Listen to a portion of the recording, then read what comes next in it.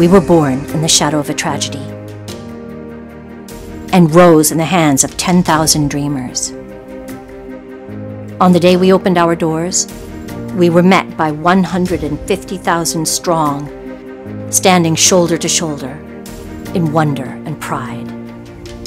We've seen our city fight its way through the 1918 flu pandemic. We've supported our troops through 2 world wars, and then, one by one, welcomed the lucky ones home. We stood in hushed awe to hear the words of a prophet, and paid the price of progress when, in the rise of the interstate and the airplane, we fell prey to budget cuts, neglect, and calls for the wrecking ball. But again came the dreamers, the fighters, the doers. Again came the keepers, the builders, the movers.